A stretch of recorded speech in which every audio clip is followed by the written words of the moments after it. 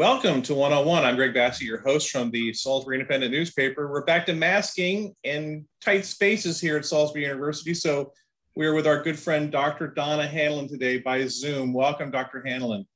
Thank you, Greg. Nice to be here.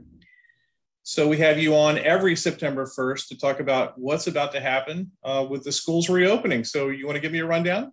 Well, we're all very excited about schools opening for the fall, 5 days a week, with the vast majority of our students being returning in person and our teachers returning in person. Everyone's very excited about it. So certainly some excitement here leading up to it. We thought just a few months ago that we would be able to have a normal interview and that things would be back to normal, but we've been kind of caught in this new surge of coronavirus. The Delta variant has certainly knocked us for a loop again. We were hoping that we would be fairly close to normal operations, but we're having to keep a very close eye on the spread. And because of the level of community transmission, we determined in Wicomico County that we would be masking as part of a multi-layered approach to making sure that our schools were able to stay open and that we're protecting our students and our staff in the best way that we could. But then the State Board of Education swooped in because there were some different decisions being made, and they weren't always based perhaps on science, the same way that you were trying to make your decision. And now there's going to be masking in all the public schools across the state. That's correct. We're still waiting for the final step in that process, and that's a legislative review that happens early in September. But we are all anticipating that the emergency regulation put in place by the state board will take effect right around the 14th of September, but we will continue with our masking as we had planned. I interviewed Steve Leonard last week, who's the president and CEO of Title Health. He didn't feel like he had the medical expertise even for him, the guy who was in charge of the healthcare system, to make a determination about what to do. But he did say that your decision to mask was probably the right one, especially for this county, because if an infection got in a classroom, it wouldn't obliterate everyone in the classroom. It would just affect the kids that were directly involved. That's correct. And that, to me, although I was pretty confident in the decision that I had made in order to keep the schools open and students and staff safe, when that guidance changed in the first part of August that said that if everyone is masked and a student is positive, then the other students who are masked, who are within 3 to 6 feet, are no longer considered close contacts, and so they don't have to quarantine unless they are positive, unless they are symptomatic, and then they obviously would get tested as well. And that's going to allow us to keep students in school, which is what our mission is, to educate our students face-to-face with our teachers. So I haven't for a moment questioned the decision that we've made here locally. I think it was the right thing to do. Nobody wants to wear a mask. We all can't wait for the day that we don't have to wear a mask. But I believe for now, in order to try to return to some semblance of normalcy, that is 5 days a week and keeping our schools open, it's what we have to do. One of the things that Dr. Leonard observed, is that he has a problem with getting his employees vaccinated. A lot of them are waiting for the FDA approval, which now has come for the Pfizer vaccine. What's the situation in the county school system? Is there a problem with getting your employees vaccinated? Well, we want our employees to be vaccinated. There isn't a requirement at this point, but we do hope that all of our employees get vaccinated. We understand that there's going to be various reasons why either individuals don't want to be or can't be for medical reasons, perhaps. But we're currently in the process right now of getting an accurate percentage of our staff, our school staff, who have been vaccinated. And that's for two reasons. First of all, it will help our nursing staff tremendously to know to have that information when we have to make a determination about isolation or quarantine. But also the Maryland State Department of Education in reviewing all of the factors in even making the masking decision wants that data from us. So our nurses are collecting that information confidentially from all staff members, and then it's being turned into us at the central office just in terms of a data point. So we'll be able to tell you the exact percentage. Last year, we thought that it was 85% or so, 88%, but that was based upon a survey, and we extrapolated results based upon those individuals who responded to the survey. So we now are attempting to get an accurate count, and we will within the next few days. One of the things that's been so distressing in watching the national news, and you see these videos all the time of school board meetings in which different parents are coming and yelling at the school board members about the masking policies. We haven't had such a visual display of that here locally that I have seen, at least, but you must be hearing something similar behind the scenes. Well, yes, I have received, interesting, after we made the decision, or I announced the decision at the August board meeting, the initial response almost immediately were many emails of thanks. Many emails, parents saying, we're crying tears of relief. Thank you for protecting our students and our staff. Then slowly I did begin to get some opposite views on that. And I have always prided myself in responding. I attempt to respond to all parents within 24 hours. And I attempt to provide factual information. This is why we made this decision. I am not a scientist, as you said earlier, or a medical doctor either. That's why I rely on the expertise of the American Academy of Pediatrics and the CDC and other organizations that are medical experts and have studied the research, and attempt in my communication with those individuals to present the facts. And this is the reason. In some cases, I get a thanks very much for clarifying that for us. And in other cases, I get a lot of pushback, a lot of questions about the safety of masks for students. And I would, in those cases, send some information from the American Academy of Pediatrics that shows that it is safe for the majority of our students, majority of children ages 2 and up.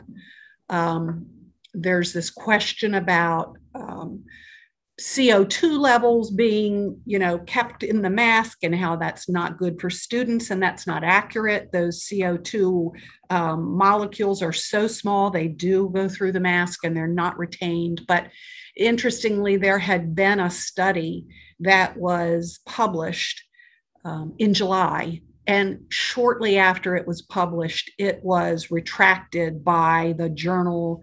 I'm trying to remember it was a medical journal. They retracted it because they recognized that the methodology for the study was flawed. But there are some individuals who saw that and just believe that to be the case. So to answer your question, I attempt to communicate, and when I recognize that no matter what I present, there are strong views, strong emotions behind this, I allow those views to just remain. As I said to one parent, we're going to have to agree to disagree.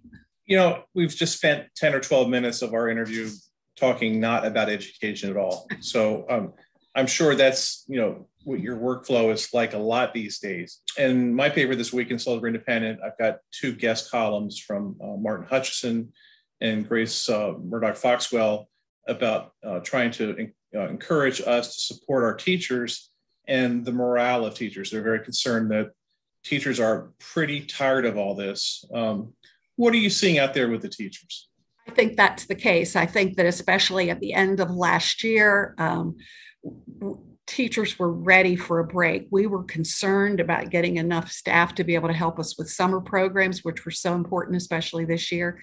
We did end up getting enough, but there were a lot of teachers who just needed a break, some downtime away from everything we went through last year. And everybody was so hopeful to begin in a pretty normal organizational structure this year. And as we've already been talking about, that's just not happening totally because of the masking and the cleaning and everything else that we're having to continue to do.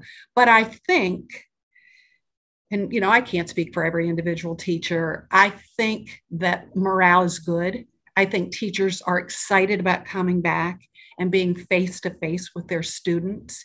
And I can't wait to be in the schools on the first day of school and see that interaction between staff and students. That excites me too. I just got so frustrated socially when I was around people and they would say, well, these teachers want to do virtual learning. They don't want to be in the classroom. They're lazy. They want to stay home. And I would say that doesn't reflect anything that I see when I'm around teachers in terms of what they want to do in terms of their career and educating our children. It was just a bad perception. Did you experience that as well? I heard it, but certainly I did not witness it at all. In fact, teachers want to be back. We have a virtual program this year for a very, very small percentage of students who were successful last year and for a variety of reasons chose to remain virtual this year. The vast majority, more than the vast majority of our teachers they did not want to be the virtual teachers. They want to be back face to face with their students. And I think if anything, they worked as hard, if not harder, because of what they were required to do, teaching in a concurrent mode where they're teaching half of their students online and half of their students in the classroom. That was something none of us ever imagined that we'd have to do. And they did it. And some obviously were much more comfortable than others with doing that. But they did it and worked very hard at doing it. So I would say that there's absolutely no truth to teachers wanting to be virtual because it was easier. Yeah, I never understood the argument. It made no sense to me. Do you think there was a learning gap last year? Do you think maybe the level of learning declined somewhat? Do you think you're going to have to catch up with that this year? I think so. I mean, I think that's, I would expect that to be the case. And we'll be doing a lot of assessment, formative and summative. I'm sorry to use educational jargon there, but trying to learn where students are as they return to school this year so that we can take them where they are and accelerate their learning so we can catch those students up on any gaps that they may have as a result of any kind of difficulties that they had last year with technology, with just any kind of access. I would be naive to think that didn't happen. So, as you know, I love talking about infrastructure. And every day I drive by Beaver Run, and gosh, that is looking so nice there. It's beautiful. It's so exciting. I was there a few weeks ago and saw the building out back, and we're on schedule. We are anticipating that our administrative staff will be able to move into the new building in June of next year, and then in the fall, a year from now, that students that will open school in the new building. So very, very exciting. What are the other school construction projects that are in the pipeline now? So the main other project is Mardella Middle and High School, and that is going according to plan as well. We're in the design development phase of making sure everything's ready for construction. And I think we have a couple of processes to go through, including the School Building Commission and the Board of Ed with reviewing and approving those design development documents, but then pending funding, and everyone seems to be committed between our local government and the state government. But pending that coming to fruition, we're very hopeful that we'll be able to begin construction in the first quarter of 23, I believe it is. So I know the Mardella community is very excited about that. Very excited. And of course, there's going to be some more politics about the funding as we go on, but I think there's enough positiveness around it that it could work out. Absolutely. Yep. And then there's some roofing projects and others. We're looking in the future, not immediately, but one of our projects now is looking at Fruitland Primary and looking at what the needs there are there. But that's a couple of years out. I'm always amazed too at how students seem to need the athletic competition that goes on, and how much they were looking forward to the fall sports this year, having things more routine. How are things with that?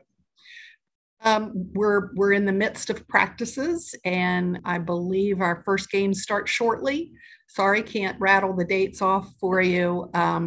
But yes, we are practicing. We're monitoring students and any kind of COVID symptoms or positive cases, and following all of the guidance for isolation and quarantine, because as you probably know, that when students are exerting themselves, they're not masking.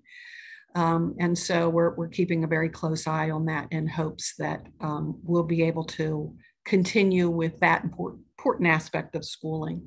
Any clarity that you can give us on what's happening with Kerwin and when things might start to take effect?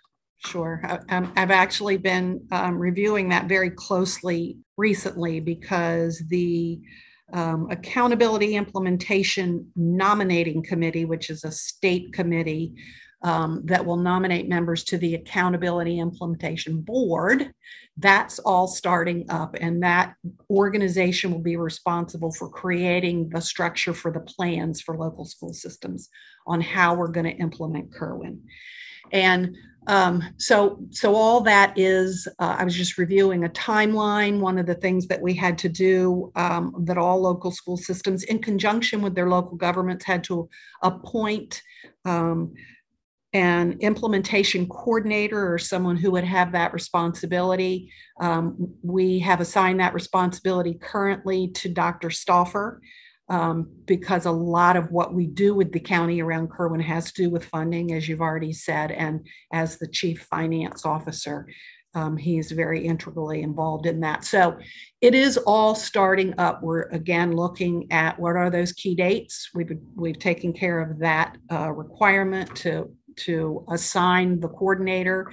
I believe Dr. Stauffer attended his first meeting of all of the county implementation coordinators, so that we can map out a blueprint, if you will, for the blueprint, to make sure that we are accomplishing everything in the timeliness that is required, and that we know the elements that must go into the plan. It's very, very complex, with all of the recommendations that come down through the law in those 5 areas that came from the Kerwin Commission. So it's ramping up, and we will be talking about it more and more. I see that as a topic monthly when we meet with the county executive, and quarterly when we meet with our county government, just to make sure that everyone is on the same page with what that funding will look like, and the other requirements, the policy requirements by local school systems. I watch those encounters, those quarterly encounters, very closely that you have with the county council. And I'm always stunned that how people in the county, and even on the council to a degree, don't understand how the funding system works. They think that the county funds the entire school board budget. That's not true. As much as I do to try to explain how things work, even with Kerwin, there's a lot of money coming from the state. The responsibility of the county is really not that significant, I don't think. I agree with you, and that's a hard thing to get the community to understand. I think that there will be an increased requirement by the county through the legislation of the Kerwin Commission, but we're still trying to figure out exactly what that is.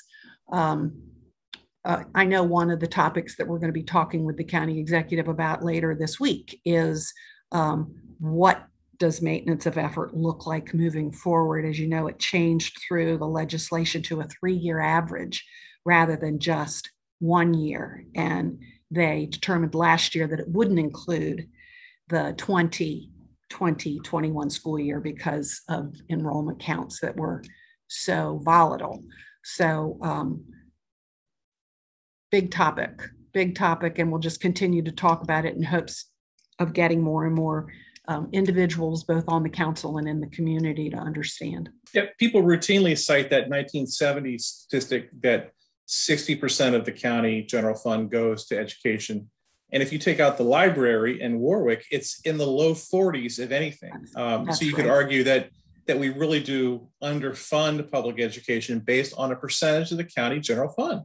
Yes, that's another one of those facts that's hard to get others to understand, because it seems that every year that presentation comes out from the county and it does cite that statistic, which does include other entities besides the school system. The pandemic has really affected your three big initiatives that you've had in terms of your strategic planning, in terms of recruiting, maintaining your staff, paying them better, the pre-kindergarten aspects. How does this feel for you to not, to be so stuck in an operational environment and not be able to look, to the broad things that you want to try to accomplish with the school system? Well, it's frustrating. But in fact, just last week when I spoke to the leadership team, all of the administrators in the county, I talked about how the last thing that we want to do is return to normal. We want to take what we've learned from the pandemic and become better.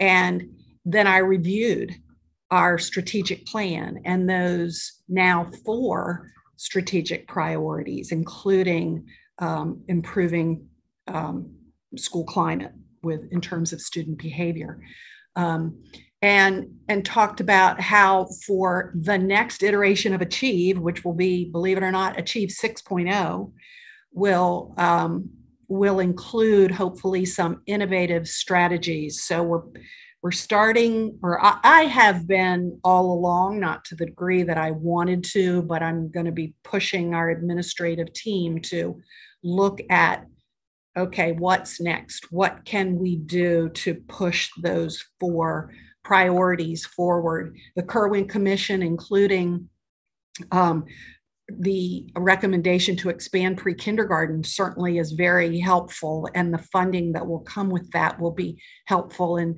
terms of helping us with that. And some of the other college and career ready initiatives that are coming through the blueprint, or otherwise known as Kerwin, will also help. There's a lot of things that are aligned between the blueprint for Maryland's future and our strategic plan. Quite a bit of overlap. So we'll continue to be looking at that alignment and making sure that that we're not operating from 2 different, 2 different game plans. We will align them. And I have to say, I admire how flexible the school system has been, and how the volunteers have stepped up, and also your church supporters. I don't think I ever realized how many kids the school system basically is responsible for feeding each day. So when schools were closed, there had to be other things that other people had to step forward and still continue to provide lunches and food for kids. And that seems to have continued. It's amazing how much support you have gotten from people in the community to help keep things going. Yes. Well, you mentioned Martin Hutchinson and Grace Murdoch, and they're just a couple of very active supporters of our school system, but there are many others out there. All of our schools have faith-based partners, and they've been wonderful throughout this whole thing. But our food service team, as you've mentioned, did a yeoman's job of being on the curb, providing meals to students and families throughout the whole thing. And then this summer, that continued, not at every school, but in locations throughout the community. We'll see what fall brings. As long as we are in school, we know that we're going to be able to provide meals for students in school. So we're determined that we're going to remain that way, making sure that our students have the support that they need. But there are people certainly in the county who don't receive that information directly from you. So tell me what you would like to say to the family members, the grandparents, the people in the business community about what's going on in the school system, and what you'd like to see happen this year. How can we support you? Well, the first thing I would say is thank you. Thank you to all, as you said, I do reach parents, but grandparents and other community members who, through their churches and other organizations, have supported our students through tutoring, through hotspots, through you name it. The support has been tremendous. And I'm hopeful that, although you did cite, some individuals talking about how teachers had it easier, I do think that parents and others, for the most part, recognize just how hard teachers do work. So I would say just continuing to support our teachers. And when you're in conversations in the community where you hear something like that, please, provide some balance to that conversation by reminding people how hard our teachers work, and get involved in the organizations that are partners with our schools to come in and support our students through tutoring, through, the United Way has the Women's United Way that reads with our students, and just there's so many different ways to get involved with our schools. And the more we can engage in the community, the better our schools will be. And one of the things you were doing such a great job, better than anyone I've ever seen, is reaching out to the business community. And they were great advocates for the idea that we need a trained populace to make ourselves economically competitive. But, you were just making such great progress with the Wycombe County Education Foundation, identifying problems, figuring out a way to fund them. I just can't wait for that to return. And I see that happening. I think that you're going to see an increased presence of, to see what we're doing in partnership with, the Education Foundation, the Chamber of Commerce, the Greater Salisbury Committee, and all kinds of partners, especially with business partners, because that, again, they're part of the community and part of helping people understand the economic impact that the school system has in the community. Okay, where would you like to send people online to find out more about what's going on with the schools, and how can people contact you if they want to? Well, probably going through our website answers the first part of the question, www.wcboe.org. And there's lots of information about, coronavirus strategies. There's even a link to the transmission rate now in the community on the spread.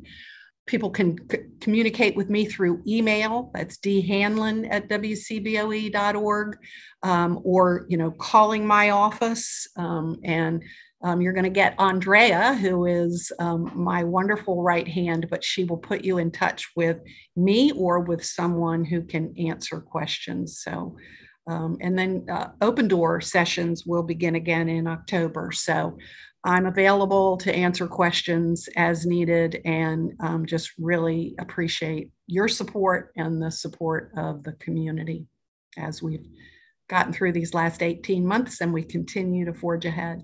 Well, Dr. Hanlin, thanks so much for taking time to do this at your busiest time of year, and good luck as you begin this semester. Gosh, what a trying time we live in. Well, thank you very much. I appreciate that, and we're looking forward to good times ahead. I'm Greg Bassett from the Salisbury Independent Newspaper, another edition of 101 right here on PAC 14.